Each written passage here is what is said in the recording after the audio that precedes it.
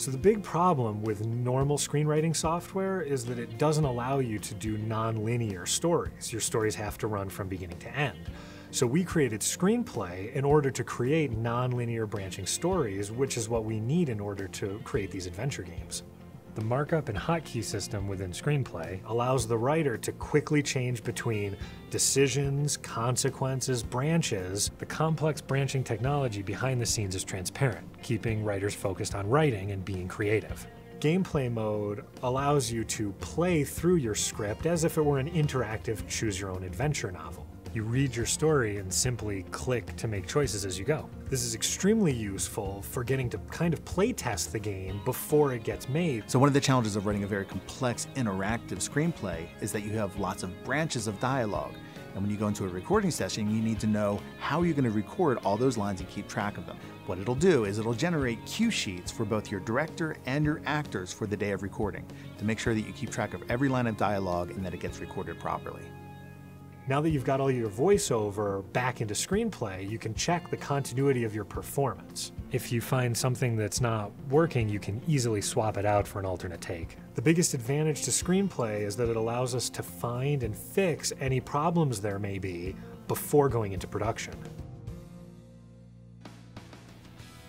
After a chapter has been completed and exported out of ScreenPlay, everything I need to get started is ready for me in Storyteller. All of the best takes of dialogue are automatically exported and processed. The actors and locations are brought in, and it creates all of the individual cinematic sequences I need to get started. The game logic and player choices from ScreenPlay are also automatically brought into Storyteller and put into our graph editor. The first step of the process is to block a scene. I can use the top-down blocking mode to quickly place my actors on the digital set and keyframe them. Then, I can easily drag and drop what I need from the animation library to animate my actors. They can be full-body animations like walks or sit down or that kind of idle, which are commonly used, and those animations can be used and reused by the cinematics team. We also build specific animations for complex sequences like action or fight scenes. This lets us reuse animations where it makes sense, but then mix it up with unique animations when needed.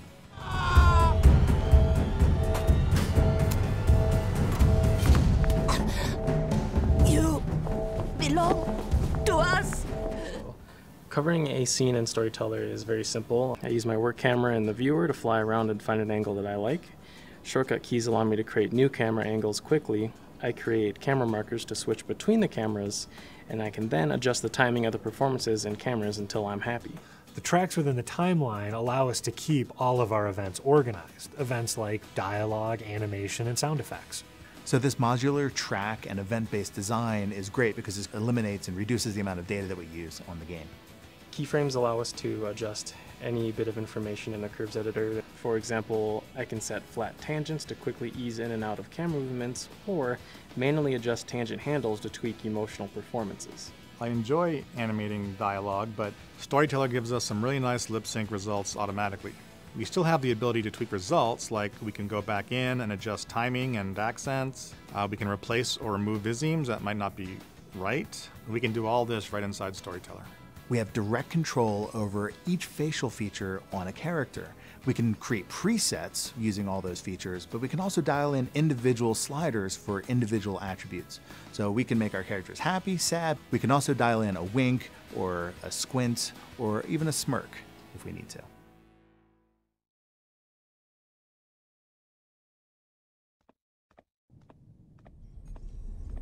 State your number. X1A/3/2/7. Predictive Modeling Trial Debriefing 147. Dr. Arnstein and myself, SPA Spiegel. People have been saying for years that predictive modeling couldn't be done. Well, today you helped me prove them all wrong.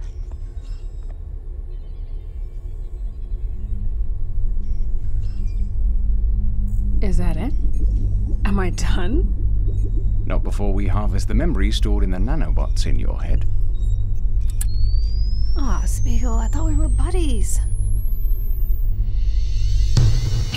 Extraction progress 17%. Extraction complete. Subject deceased. There's still plenty we can learn.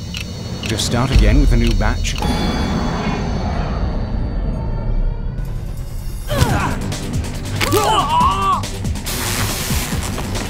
have you done?